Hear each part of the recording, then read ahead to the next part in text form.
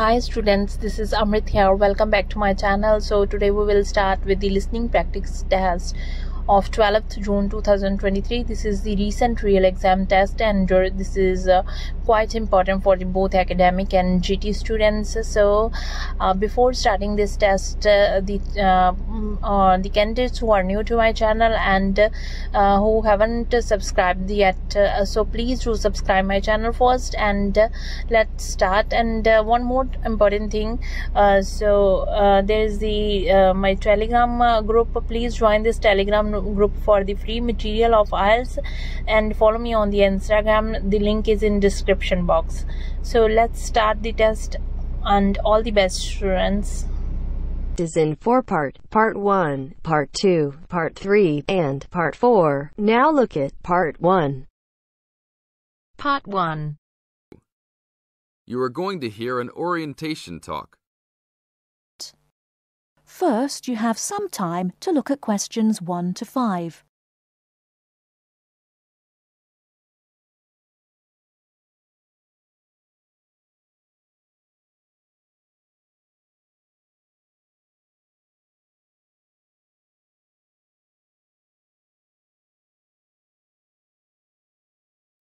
Now we shall begin. You should answer the questions as you listen, because you will not hear the recording a second time. Listen carefully and answer questions 1 to 5.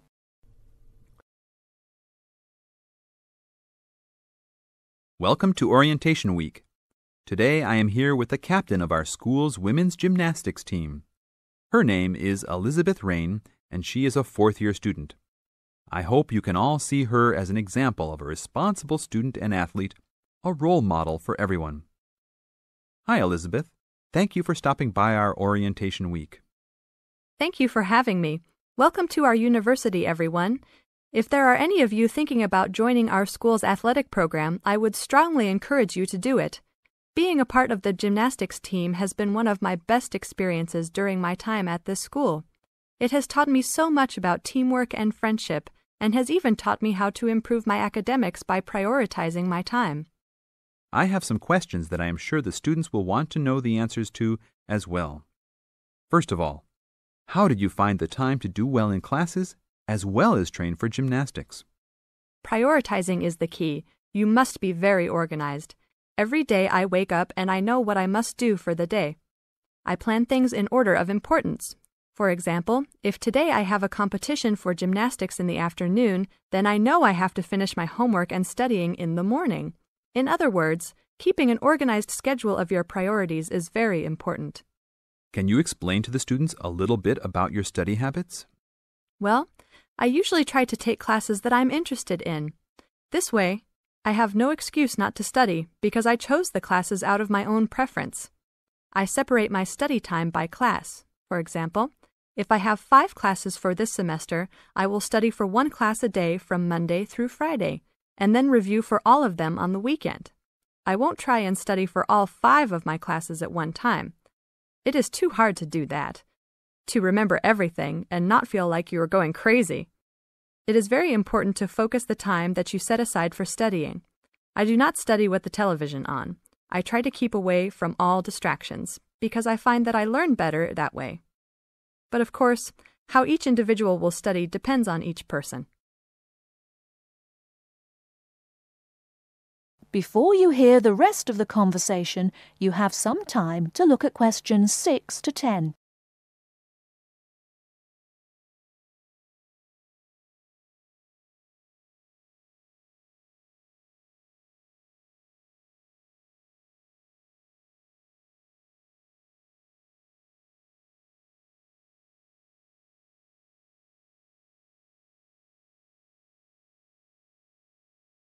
Now listen and answer questions 6 to 10. That sounds like good advice. Let's talk a little bit about your gymnastics career. How long have you been doing this sport for, and what has been the best moment of your college participation? Well, I've been participating in gymnastics since I was a kid. My parents got me involved in the sport. The best moment. I would have to say that there is not one single instance that stands out in my mind as the best moment, but more of a whole experience.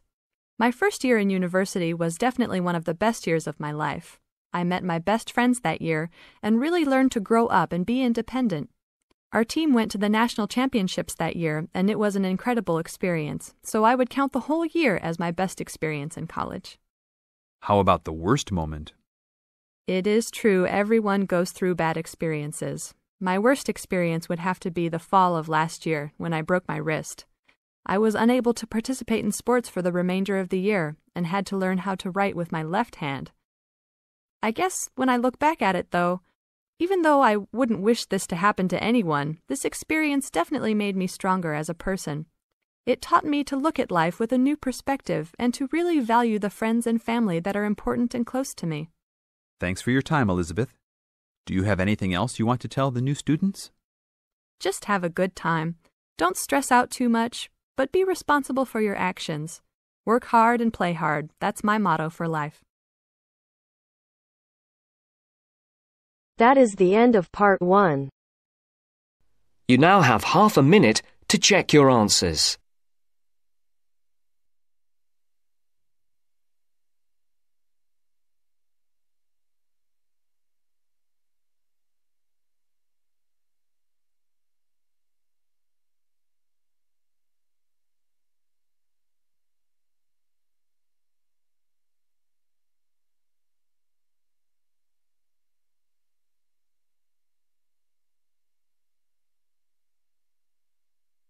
Now turns to part 2.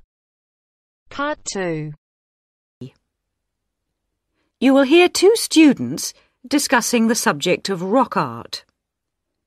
First, you have some time to look at questions 11 to 17.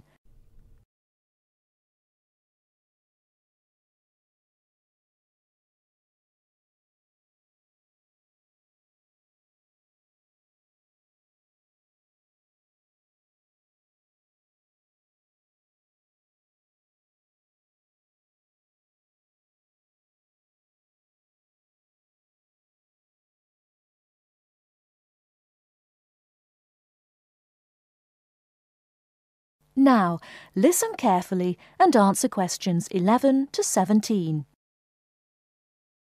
Sorry I'm a bit late. Oh, no problem. Thanks for agreeing to help me with my assignment today. I really needed to go over it with someone. Sure. You were going to talk about European rock art, weren't you? Yes, the rock drawings in the caves of Lascaux in western France. Oh, fantastic. Over 13,000 years old, I believe. What sort of drawings are they? They're drawings of animals on the whole, but you can also find some human representations, as well as some signs. There are roughly 600 drawings at Lascaux. Really? Were they mostly pictures of bulls? Well, no, actually. The animal most depicted was the horse. Have a look at this graph. It shows the distribution of the different animals. You see, first the horse, and then, after that, a sort of prehistoric bull. Oh, OK. That's interesting, isn't it? And the third most commonly drawn creature was the stag. There were some other animals, but these are the main ones. What are the drawings like? I mean, what sort of style? Well, the bulls are depicted very figuratively. They're not very realistic. They're very big by comparison to the other drawings of people and signs. They appear to be almost three-dimensional in some cases, following the contours of the cave walls, but of course they're not. Amazing. Perhaps they felt these animals were the most impressive and needed to be represented like that. Yeah, maybe. The drawings of humans, by contrast, consist of just simple lines, like the stick figures my little sister draws. Perhaps humans were seen as less important. Perhaps. What about the signs? How did they draw them? There doesn't appear to be much evidence of signs, and those that have been found are usually made up of little points. Rather like Aboriginal art from Australia. Yes, something like that, but not as complex, of course. So, apart from the bulls and horses and stags, were there any other creatures depicted? In one or two chambers you do find pictures of fish, but they're quite rare. What sort of size is the cave? It must be quite large to have that many pictures. Well, it's actually a number of interlinking chambers, really. Here's a map showing where the different drawings can be found. Oh, good. Let's have a look at that. The first 20 metres inside the cave slope down very steeply to the first hall in the network. That's called the Great Hall of the Bulls. Here. OK. Then, off to the left, we have the Painted Gallery, which is about 30 metres long and is basically a continuation of this first hall. But further into the cave. Exactly. Oh. Then we find a second, lower gallery called the Lateral Passage. This opens off the aisle to the right of the Great Hall of the Bulls. It connects the next chamber with an area known as the Main Gallery. At the end of the Main Gallery is the Chamber of Felines. There are one or two other connecting chambers, but there's no evidence of man having been in these rooms.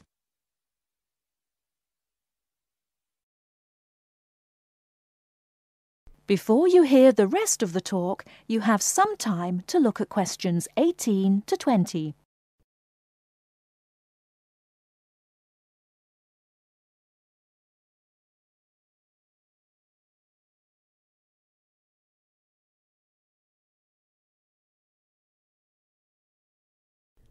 Now listen and answer questions 18 to 20. Is the cave open to the public today? Well, no, because after the initial discovery in 1940, it was opened and literally millions of people came through to see the drawings. Then, in the 50s, the experts started to worry about the damage being done to the drawings, and the government finally closed the Lascaux cave in 1963. Is that so? It wasn't really the tourists that were doing the harm, but the fact that after thousands of years the cave was suddenly open to the atmosphere, and so bacteria and fungi started to destroy the pictures. You need a special permit to enter the cave now, and very few people can get that, unless they're scientists or have some official status. It's a shame, but I can see that they had to do something to protect the cave. So that means you can no longer see this rock art? Well, not exactly. What they've done is recreate the drawings in a man-made cave, which you can visit. Oh, brilliant. Yeah, the authorities decided to reproduce the two best sections of the site, so they've created a life-size copy of the Hall of the Bulls and of the Painted Gallery. It's just a cement shell, which corresponds in shape to the interior of the original. So now you can visit the caves without actually harming any of the 13,000-year-old paintings. Mm-hmm. That is the end of part 2. You now have half a minute to check your answers.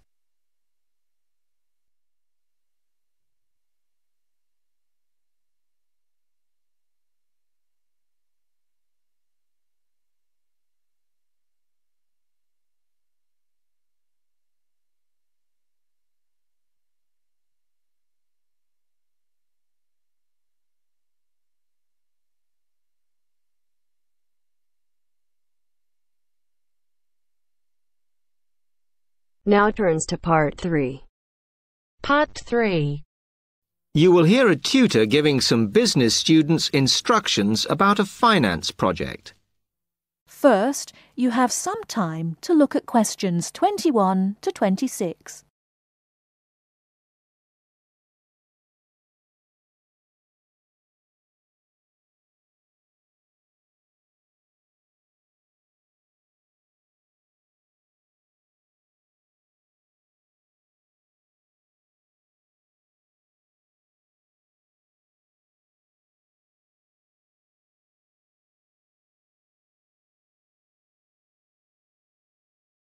Now listen carefully and answer questions 21 to 26.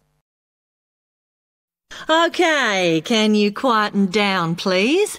Now, today I'm going to talk to you about your assignment. We've been studying the effects of the exchange rate, so I'm going to give you a project to do on this. Right, can you make some notes while I'm talking? The first thing that I'd like you to do in order to prepare this is to select where you're interested in. I mean, which country, and therefore which currency you're going to be operating in. OK, now the purpose of the project is to make money, and I'm hoping some of you will make a significant amount. So, I want you to suppose that you have £100 that you will have to invest purely in the rises and falls of the exchange system. In other words, you'll be trying to predict rates.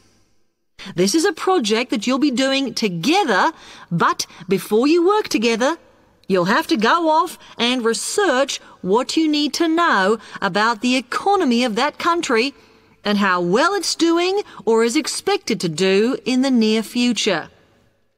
You could all make up a little information sheet with your notes on, clearly legible, because then I want you to get together, we can do that next week, and to go round and read about each other's countries.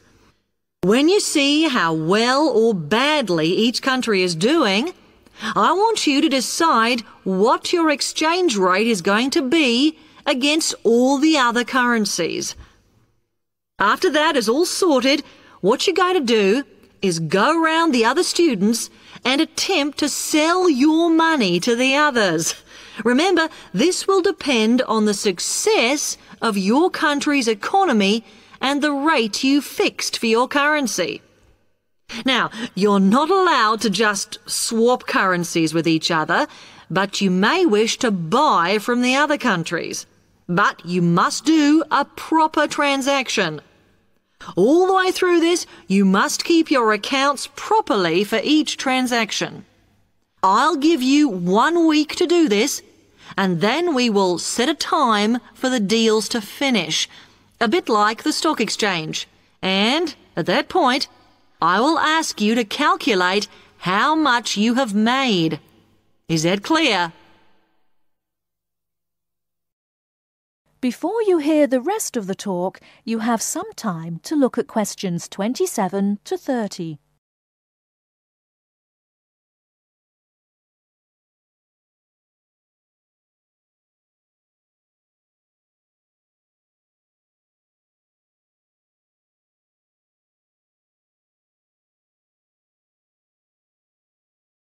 Now listen and answer questions 27 to 30.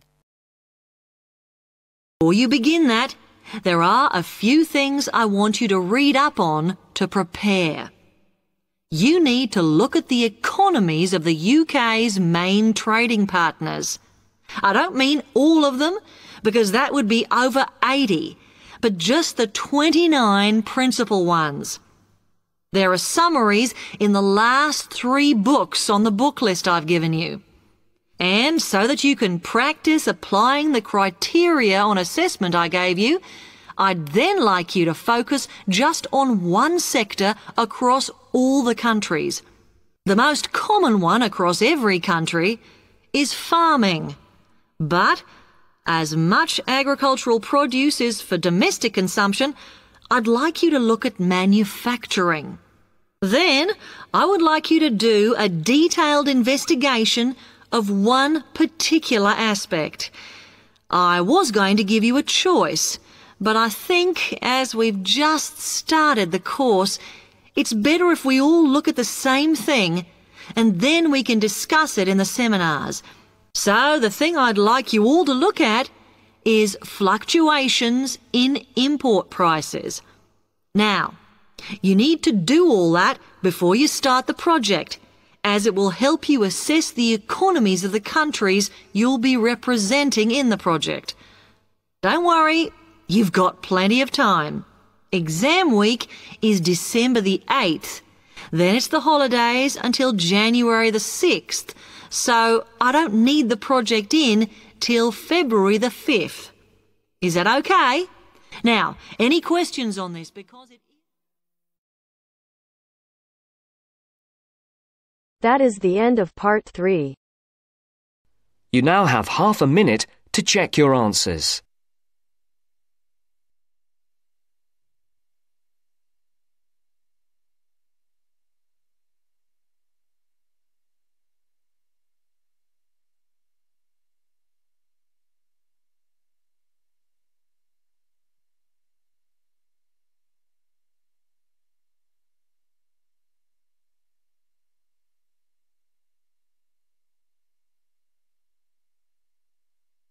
Now turns to Part 4. Part 4. You will hear a talk on bullying in the workplace, given by a university lecturer to a group of students.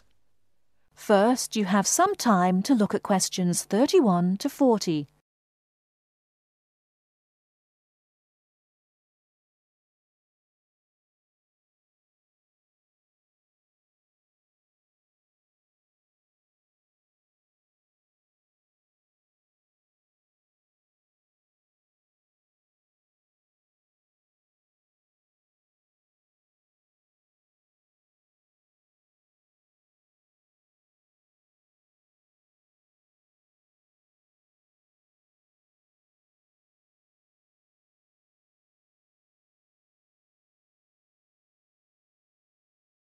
Now listen carefully and answer questions 31 to 40.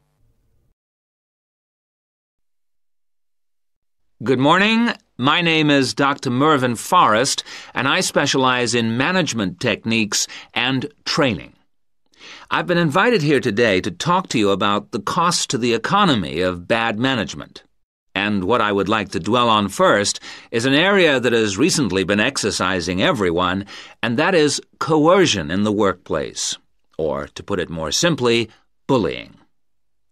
It has been estimated that bullying at work costs the British economy up to £4 billion a year in lost working time and in legal fees. And with the problem apparently on the increase, it is time that managers took on board what is happening.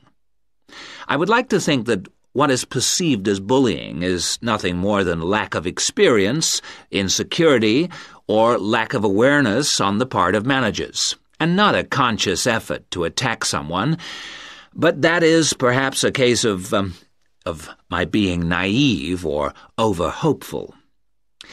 Before we break up into groups to look at the first task on the handout you've got, I'd like to give you a start with some of the main bullying methods that have been identified so far. Basically, what I'm going to do here is to give you examples of 1 or 2 points. Can you all read the OHP clearly? Yes? Right, off we go. The first item on the list is giving people tasks which managers themselves cannot do and which are therefore impossible to achieve. This is, in fact, a very common strategy used by managers to manage their subordinates. It gives certain people a false sense of security as they watch others failing while they try to achieve the goals set. Another simple bullying technique is constantly moving the goalposts, especially when one's employees are in the middle of a task. This is not bad management, it is just plain stupid. All targets and goals set should be easily achieved within a realistic timescale. Sending memos to someone else criticizing the performance of a task where the individual has no way of replying is another common technique, especially when the manager concerned does not reply or makes it impossible for subordinates to contact him or her by not answering the telephone or not replying to emails. This is not the style of a sound manager, but rather the antics of someone with emotional problems. If you behave like that, don't expect your staff to respect you. And now, the technological bully. It is interesting how all tools designed to help can be turned into dangerous weapons.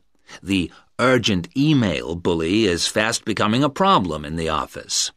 Employees turn on their computers to be faced with a string of badly worded emails, making instant and often unrealistic demands, which reveal the hysteria mode of management. Have you ever felt a sense of dread before looking at your email, even your personal messages? All companies should develop a company strategy whereby there is an email code of practice, with offensive messages being forwarded to a designated person for appropriate action.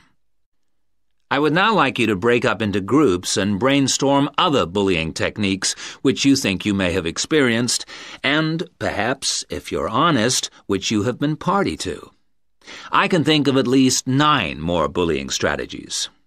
I would also like you to consider ways in which you think that each of the techniques on your list can be countered. Is everyone clear as to what the task is? Yes? Okay, you've got 20 minutes to do this.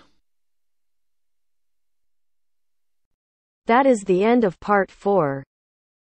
You now have half a minute to check your answers.